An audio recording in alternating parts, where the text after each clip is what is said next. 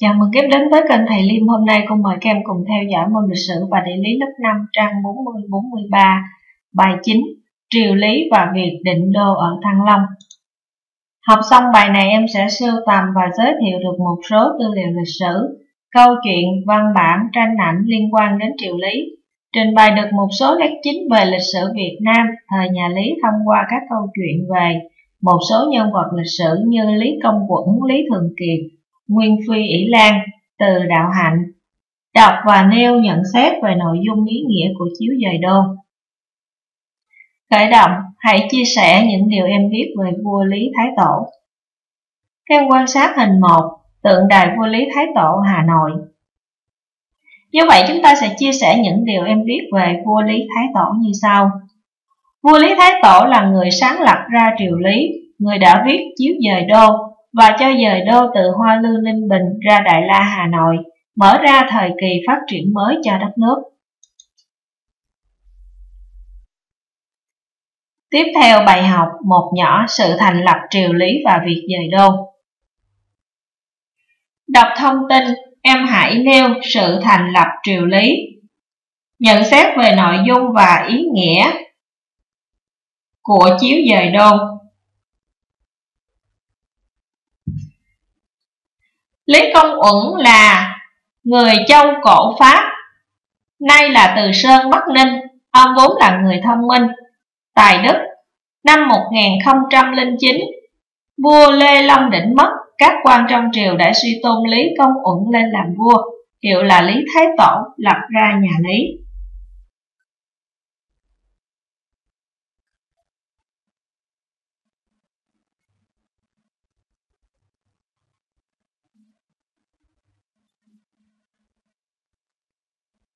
Nhận thấy kinh đô Hoa Lư Ninh Bình chật hẹp, không còn phù hợp cho sự phát triển của đất nước, năm 1010, vua Lý Thái Tổ viết chiếu dời đô, quyết định dời đô từ Hoa Lư đến thành Đại La và đổi tên Đại La thành Thăng Long. Tư liệu trong chiếu dời đô, vua Lý Thái Tổ viết: xưa nhà Thương đến vua Bàn Canh 5 lần dời đô, nhà Chu đến vua Thành Vương 3 lần dời đô. Làm như thế cốt để mưu nghiệp lớn, chọn ở chỗ giữa, làm kế cho con cháu muôn vạn đời. Trên kính mệnh trời, dưới theo ý dân, nếu có chỗ, tiền thì dời đổi, cho nên vận nước lâu dài phong tục, giàu thịnh. Thành Đại La ở giữa khu vực trời đất, được thế rồng cuộn hổ ngồi, chính giữa Nam Bắc Đông Tây tiện nghi núi sông sau trước. Vùng này mặt đất rộng mà bằng phẳng, thế đất cao mà sáng sủa, dân cư không khổ, thấp trũng tối tăm, muôn vật hết sức tươi tốt phồn thịnh. Xem khắp nước Việt, đó là nơi thắng địa, thật là chỗ tụ hội quan yếu của bốn phương, đúng là nơi thượng đô kinh sư mãi muôn đời. Ngô Sĩ Liên và các sử thần triều Hậu Lê, Đại Việt Sử Ký toàn thư tập 1, Nhà xuất bản Khoa học Xã hội Hà Nội 1998, trang 241. Chiếu dời đô thể hiện tầm nhìn sáng suốt của vua Lý Thái Tổ. Việc định đô ở Thăng Long đã mở ra thời kỳ phát triển mới của đất nước. Như vậy sau khi chúng ta đọc thông tin thì chúng ta sẽ trả lời câu hỏi, đó là nêu sự thành lập Triều Lý. Sự thành lập Triều Lý. Năm 1009, Lý Công Uẩn được các quan lại ủng hộ, suy tôn lên làm vua, lấy niên hiệu là Thuận Thiên. Triều Lý được thành lập. Tiếp theo nhận xét về nội dung và ý nghĩa của chiếu dời đô. Nội dung của chiếu dời đô thông báo rộng rãi quyết định về việc dời đô từ Hoa Lư ra thành Đại La cho nhân dân biết. Về ý nghĩa của chiếu dời đô, thể hiện tầm nhìn sáng suốt của vua Lý Thái Tổ, đồng thời mở ra thời kỳ phát triển mới của đất nước.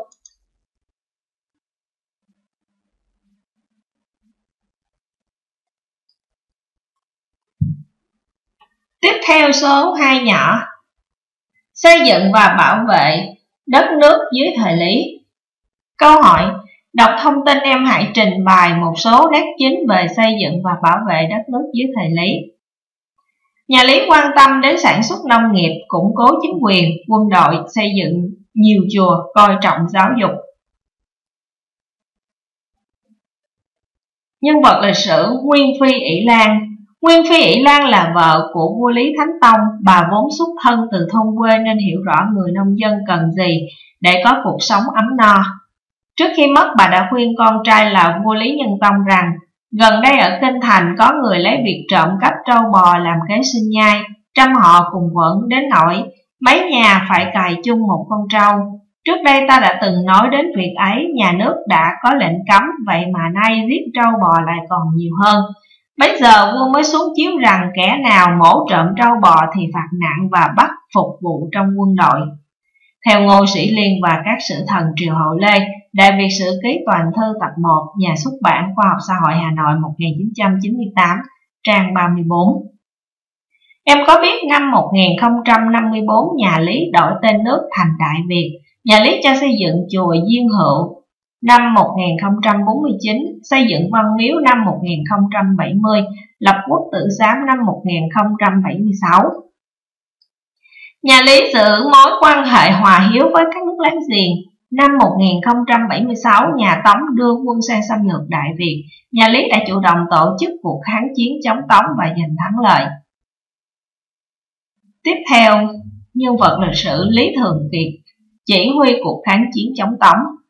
Lý Thường Kiệt quê ở phường Thái Hòa, thành Thăng Long, nay là Hà Nội.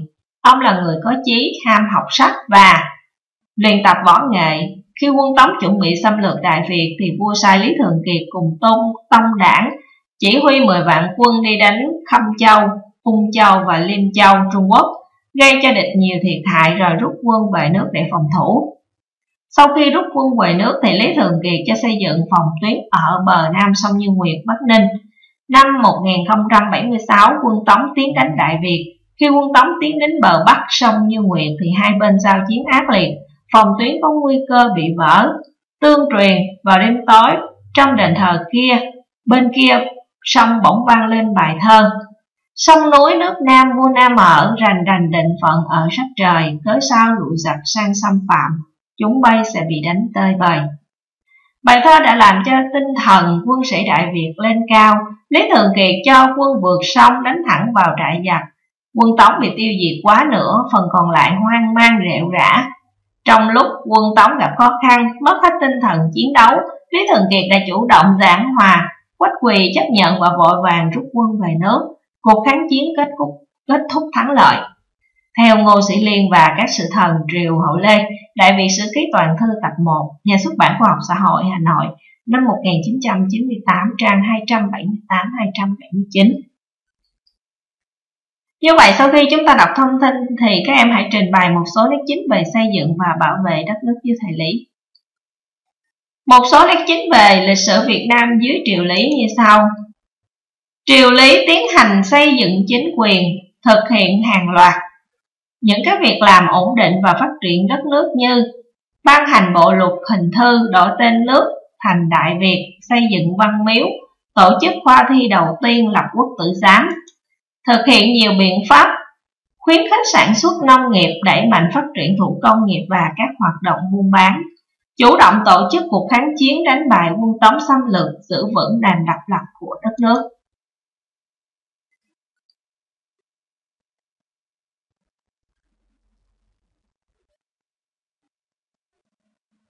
Tiếp theo luyện tập.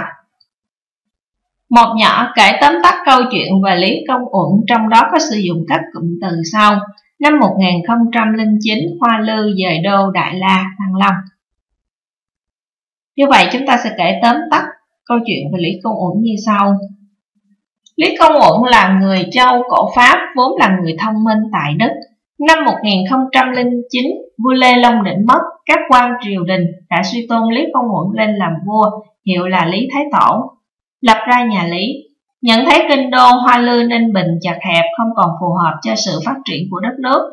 Năm 1010, vua Lý Thái Tổ viết chiếu dời đô, quyết định dời đô từ Hoa Lư đến thành Đại La và đổi tên Đại La thành Thăng Long.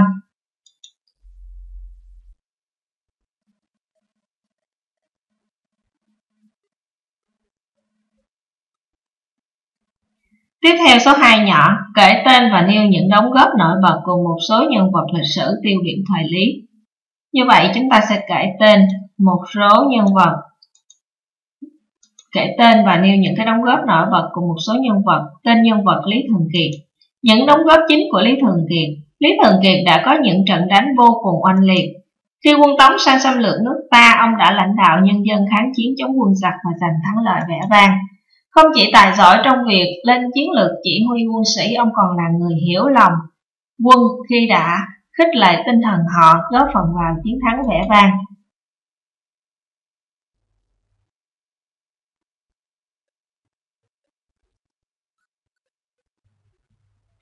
Tiếp theo, tên nhân vật: Lý Thái Tổ. Những đóng góp của vua Lý Thái Tổ đối với dân tộc: sáng lập ra Triều Lý, dời đô từ Hoa Lư Ninh Bình ra thành Đại La Hà Nội.